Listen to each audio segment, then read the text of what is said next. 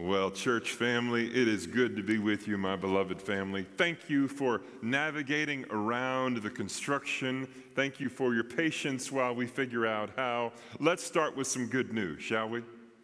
Today is our friend James Irvin's birthday. When you see James, are you in the room? No, he's still serving.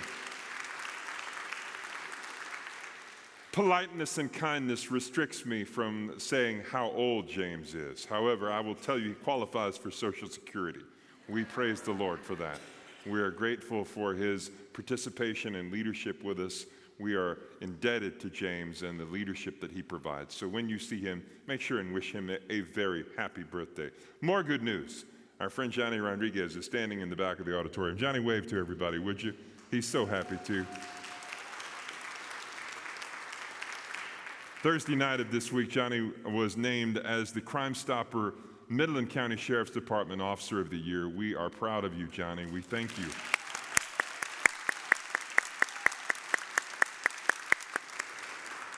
It was quite a celebration, friends. I'm sorry you missed it, if you did. Let's also talk about another celebration. This one. The one that you find in Revelation 21. You know, way too often when I use this passage, it's at a funeral. Someone has passed away. I'm speaking when I read it to the family that has survived or the friends that have gathered, and we're talking about what it will be like the next time we're with them. That is a wonderful, beautiful, and poignant portrait of what ought to happen at a funeral for a Christian. There's nothing wrong with that. But let me say today, I'm glad to use it at a service that isn't that. For it is not merely meant for funerals. For all of the confusion and all of the debate that we've talked about over the last year with misunderstanding and other interpretations of a lot of the passages that we've walked through, when we get down to Revelation 21, all of that falls away. Like things that just don't belong anymore, it just sort of collapses to one side or the other. And this passage stands supremely above it all.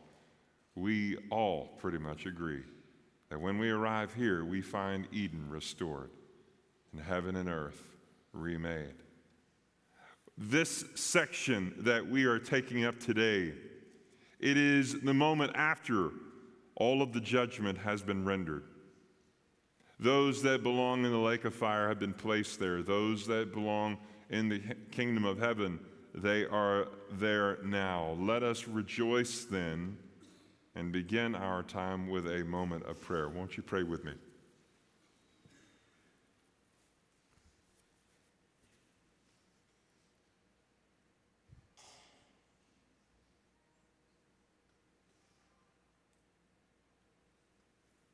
We rejoice today, Jesus, in the silence of this moment, that this is what waits for us. We might have had some questions about how all the other things play out, but Lord, we know this is where we're headed. So all that other is just window decoration. You've got a plan, and you're moving us toward it. I pray today, Lord, for those who are hearing this, who are saying, I don't understand that plan, and maybe I'm not even a part of it yet. Let today be the day, Jesus, that you transform our lives and that we become like you even more. Let today be the day that those who are not in line with you, who are not calling you their Savior, let them call on you today. Lord Jesus, we thank you today that we can rest, that this is where you're taking us. So in the hope that it provides, we thank you. We love you. It's in Jesus' name. Amen. So Revelation 21, verses 1 to 4, speak of a new heaven and a new earth. Let me read it. My friend Ralph did such a fine job, but let me read it one more time. I saw a new heaven and a new earth, for the first heaven and the first earth had passed away, and the sea was no more.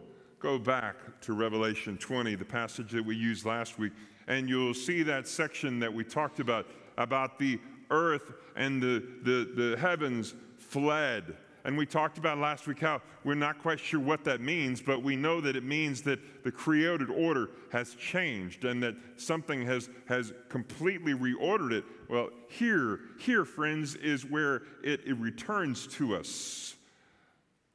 The former order has passed. And if you're one who underlines, get this, sea was no more part. Remember what we said a year ago now about where John was when he wrote this. Where was he? He was on the island of Patmos, surrounded by water, cut off from everybody and everything. Not for long. When John sees the new heaven and the new earth, there is no sea. Now for us, we're like, how is that even possible? What does that even look like? How can that be? Aren't you glad you don't have to figure it out? Because God already has. Out of the ashes of the created order, the new Eden rises. We don't know exactly how God will do that, but we know this: God will throw all of it into the lake of fire. This, friends, this new heaven and a new earth come to replace, not renovate, the existing one. What will this new reality look like? Well, there's been no shortage of attempts to replicate it. And even our friend the Apostle Paul in 2 Corinthians 12 talks about it, talks about levels to heaven, and perhaps there's something to be said there. But John doesn't even attempt a full description. What we can be certain of is it's a lot different than what we have now. Perhaps this new reality meant that he was no longer cut off from the rest of the world, and perhaps this new reality means neither will we be. Imagine that a fire ravages a house, destroys it, wipes it out, but from the ashes, something else rises in its place. That's the imagery that is being given to us here. And out of this moment, in this new heaven and new earth, verse 2, I saw the holy city, New Jerusalem, coming down out of heaven from God, prepared as a bride adorned for her husband. God delivers the New Jerusalem, God's dwelling place. In God delivering this New Jerusalem, we presume that this marker of his presence comes with it. Let's go for a moment to the city of Jerusalem. The city wasn't always what we think of it now. No, when the people came across the Jordan River, when Joshua led them into the promised land, the city of Jerusalem was inhabited by the Jebusites, and they held on to it for quite some time. It wasn't until really King David's time that he moved his capital there, and then he put the temple, he designated a spot that we call Mount Moriah. History tells us that's where our friend Abraham was ready to offer his son Isaac, almost like a full circle kind of moment. Now that plot of land, 34 acres in square, is what we call Temple Mount. It's where Solomon's temple stood, and it is where the Dome of the Rock stands now. This is a key question for understanding this. Does that mean this New Jerusalem will inherently resemble or reflect the current one? Well, this is an important question and one we'll take up further tonight. In short, let us say no. God is not restricted to the floor plan of the existing Jerusalem to make a new one. More to the point, the new Jerusalem is not paralleled to the old one, but rather to a bride, beautifully prepared for her husband. Just a few weeks ago, I did a wedding, and it was a lot of fun. It was a beautiful and glorious time. Preston and Hallie were wonderfully prepared for the moment that God had given them. And the best part, as always, was the bride coming in. This service, though, went a little differently than we planned. What happened in this service is the disc jockey was supposed to play a particular song, and that was her cue to come. As we were getting ready for him to play that song, something happened under the table. He unplugged his device. And so there was no music for about 3 minutes.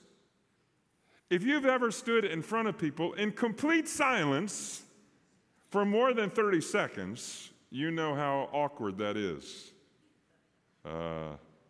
Even for those of us who do it all the time. I stood there praying, Lord, what should I do? Perhaps I should just start singing the wedding march myself. But then I got worried that I would, instead of singing the wedding march, I would sing Pomp and Circumstance instead. I thought that might throw a wet blanket over the wedding. You think so? So instead, I opted to stand there and glare condemningly at the disc jockey along with everybody else. The best part, though, was everybody got a longer look at how beautiful the bride was. That made it a lot easier to take. Hallie had prepared for a long time for that day. Can I tell you today, my friends, the bride was ready, even if everything else wasn't. I want to remind you of what God has to say about us. We are his bride. And I want to ask you a very important question. It's one that we'll follow up on at the end. Are you preparing for the groom? If you're not, then today is the day to start doing so. The most significant element of the current Jerusalem is the temple. The temple that was there and the temple that will be again. The temple that was there was Solomon's temple, and the one that followed it is the one we call Zerubbabel's temple. And the one that came behind that was Herod's temple, also called the second temple, although it's actually the third. The Herod's temple was the one that Jesus visited when he was here. And this temple, it was a marker of God's presence, a place where you could go and connect with God and talk to him. And this was the very place that he, it was estimated, dwelt, a place that he was, where you could go and find him. I want you to notice this new Jerusalem. It'll be a little different than that. You won't have one place, it'll be the whole city. Get this, he will dwell with them, and they will dwell with him. These, God's peculiar people, the chosen generation, the ones that were chosen before the foundation of the world, those who belong to him, those who are pilgrims, but pilgrims no more, those who are indigenous citizens of this new Jerusalem, these are the ones who will be the inhabitants of the city, New Jerusalem. And friends, if that's you, then you can rejoice, because these are the ones that will reside here forever, for all eternity. See it in verse 3. Behold, the dwelling place of God is with man. He will dwell with them, they will be his people, and God himself will be with them as their God. He'll wipe away every tear from their eyes. Death shall be no more, neither shall there be mourning, nor crying, nor pain, for the former things have passed away. Underline those last few words, would you? For the former things have passed away. All these things that burden us will go away. Imagine, if you will, what will be printed in the New Jerusalem newspaper if all the bad stuff goes away. Wouldn't be much to say, would there? Newspapers only print bad news for the most part. But I want you to see this because I want us to recognize where we're going is almost nothing like where we are. And for that, we can be grateful. There are some descriptors, though, to tell us about ourselves. Let's take a look at it. 3 descriptors of the citizens of God's city. 1, they are God's people. I want you to notice that they are not described by ethnicity, by demographic. They are not described as where they came from. They are simply described as God's people. Let's pause here for a moment and say, that's all of us. Those of us in Christ, regardless of denomination or affiliation, will stand together around the throne of God. And here's the best part of all those differences that we draw so starkly between ourselves will fall away. The ones we erect and the ones that have been erected for us, they will all fall away. Well, Darin, wait a minute. Some of those people aren't like us. Yes, I know. They're quite different than us in a lot of different ways. And yet, when we arrive at the throne of God in the New Jerusalem, we will simply be God's people. Now, I was always told if a man's from Texas, he'll tell you, don't embarrass him by asking him. Here's where that doesn't matter. Here's the second thing about it. They're content and at rest.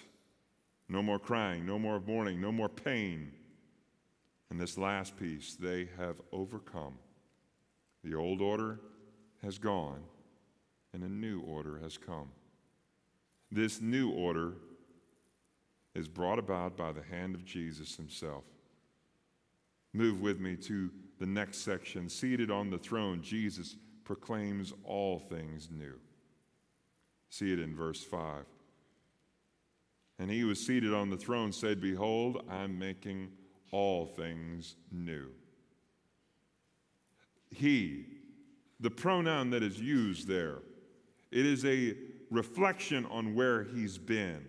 And it links us back to the rest of the book that precedes it. He, when we see it here, it could be either God or Jesus, but in this context, it most certainly seems that Jesus is the more likely choice. Jesus, seated on the throne, said, "Behold, I'm making all things new."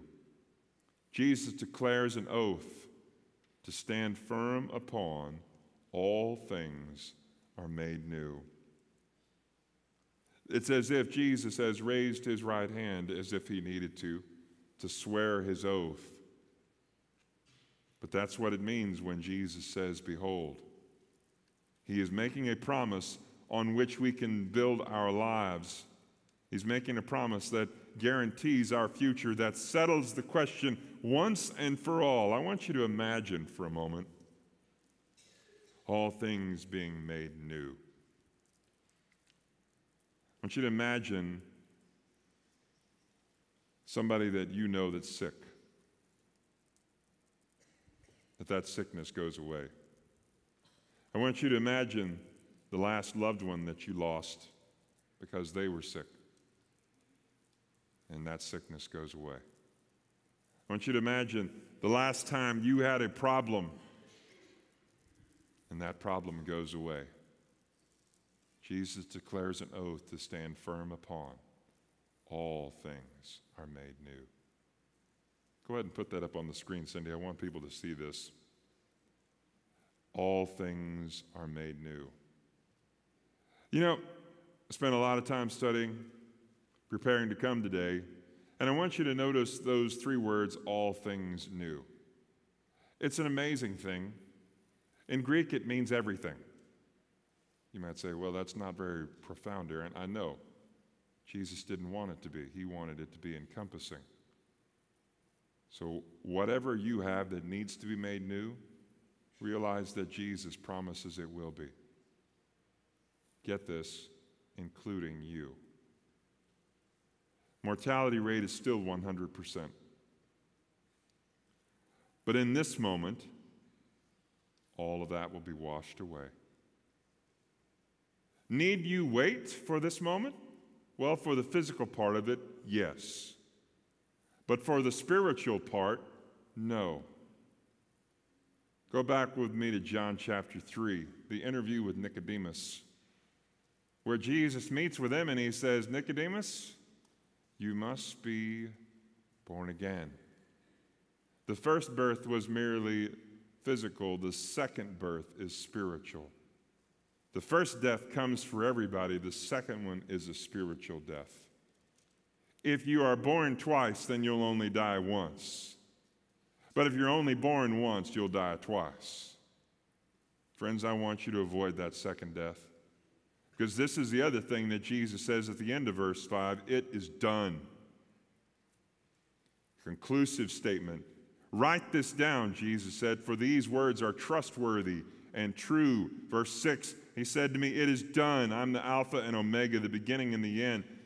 This statement, a declaration that links himself with the God who met with Moses in Exodus 3 and 4. It is the God who guarantees the making of everything new. It is done. It's a single word that Jesus utters there in verse 6, gegonan. It's a perfect active meaning. It is a completed action that isn't quite fulfilled yet, but is still on its way. Most assuredly, it has future implications. We may not see it from where we are, but we can be sure it's coming. Our limited perspective is restricted by our physicality, but for the Alpha and the Omega, he sees it as finished. And then follow him in verse 6, and you'll hear him say, living water to the thirsty. To the thirsty I'll give from the spring of water of life without payment. A statement, a declaration that lines up with what Jesus said to the woman at the well in John chapter 4. This proclamation that is for those who long for the water of life, they need not pay for it. The one who conquers, Jesus says in verse 7, will have this heritage, and I'll be his God, and he will be my son. It is an inheritance to the one who overcomes. And verse 8, punishment to the faithless. Let's take that second part first. It's curious as to why Jesus included this in the Apostle John's notes for chapter 21. It would have made much more sense to us if he had included it in chapter 20. After all, by the time we get to chapter 21, all of that is already done. It's put behind us, but I want to call your attention again to the double purpose of Revelation. One purpose, a word of encouragement to the faithful in Christ. Things will not always be as they are. The second purpose, a word of warning to those outside of Christ. Knowing that this would be read over and over and over again, oh friends, this is still a word of hope, that it's not too late. Let us move back to the inheritance. Suffering alone doesn't guarantee or qualify one for the kingdom. There have been many who've suffered needlessly, and there will be many more who will. But the conqueror Jesus speaks of here is the one who overcomes by the blood of the Lamb and the word of his testimony. Go back to Revelation 7, and you'll see that declaration listed there. This perspective sustains us against the lukewarmness that the church of Laodicea struggled with, compromise, the church of another church struggled with in chapter 2. It pushes us away from infatuation with our limited existence and our selfish pursuits, and instead leans into God's full faith and credit that we will be granted this inheritance. Today, friends, I want to ask you a couple of things to take home. Take this with you and let it resonate in your heart. One, returning humanity to Eden was always God's plan. That's always what he meant to do. This revelation may have been given to John in about 95 AD, but it was born into the heart of God from the very beginning. When he pushed them out of the Garden of Eden in Genesis 3, he made a covering of the animal, made a covering from the animal. Remember, a blood sacrifice, a covering to protect them, a covering for their nakedness, a covering to shelter them, a covering that would help them sustain themselves in the long desert between Genesis 3 and Revelation 21. I want to ask you today, that new covering was also a blood sacrifice. It was made on the cross of Jesus Christ. It's as if he took a robe and took it off of his own shoulders and put it on ours. And that covering is not ours to hold. It was a gift. It was granted to us. The fancy word is imputed. He gave it to us through his grace. He gave it to us because he chose to. He gave it because he loved us. We didn't earn it. We didn't deserve it, but he gave it to us just the same. Because he always meant for us to find our way back to Eden. A lot of people, they've taken that robe of Christ on, and in the waiting, in the struggle to get home, they've taken it off and shed it and thrown it aside, or they've grown weary in their waiting, and they've declared that God is unfaithful and that if God hasn't done it yet, He's never going to. I want to tell you, friends, when our God declares it done, it is completed. Rest today in the fact that awaiting it will be worth the struggle. Finally, when God proclaims it done, I can trust His timing. So, in Revelation 21:6, it is declared done. Here we are, nearly 2,000 years later, after the completion of this book, and yet we are still waiting for this moment to come to us. Does that mean God is unfaithful or that we're in a hurry? I ask you to answer that question personally today. What about you? The rush that we have to get to Eden is usually self-fulfilling. I want what I want for my own comfort and prosperity. There's nothing wrong with that. God has made us with an insatiable desire for ourselves. And yet that's not what Jesus has called us to. If any man would come after me, He says, let him deny himself. Take up his cross daily and follow after me, so says Luke 9. I encourage you today, let that be the calling card for your life. You might say, well, I'm not a preacher, Darin. You don't have to be to follow Jesus. All you have to be is willing. How can I be sure? How can I be certain that I really can trust Him? This is a question that I get rather often. There are some questions that we can't answer, but I think we can this one. What agency did we have in the sun rising this morning? None whatsoever, and yet God made it happen. What agency did you have in waking up this morning other than your alarm clock or perhaps someone in your family? You didn't have to wake up. God could have taken you home overnight, and yet He chose to. He gave you another day. And today, this day, is the one God has given you to do something with it. I'm asking you today, what are you going to do? You have two choices. Trust God's timing, that it will come in His good time, and rest in that, or rush past it and try to hurry God's timing along. My prayer for you today, friends, is you'll trust God's timing. You see, Jesus came for you. And this newness that He intends to bring, according to Revelation 21:5, starts here by giving your old life for His new one.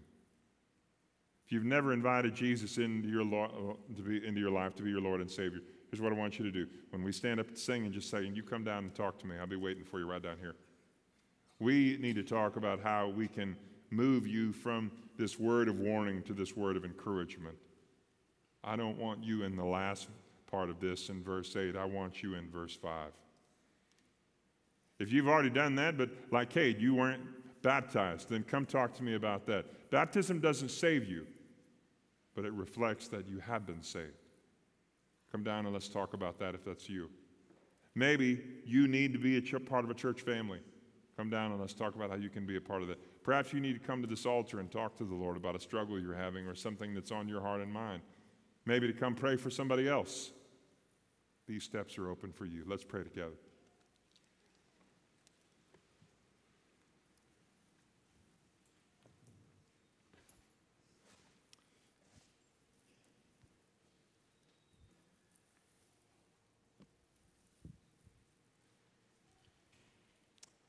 Lord, I'm so grateful for the promise that you've made to make all things new. When I look around me, Lord, I see a lot of things that need to be made new. Things that are broken, things that are wrong, things that are out of place. You and I talk about it a lot, Lord. How will you ever make it all right? But that's my limited perspective, trying to figure out how I would fix it. Lord, thank you that you don't need my help.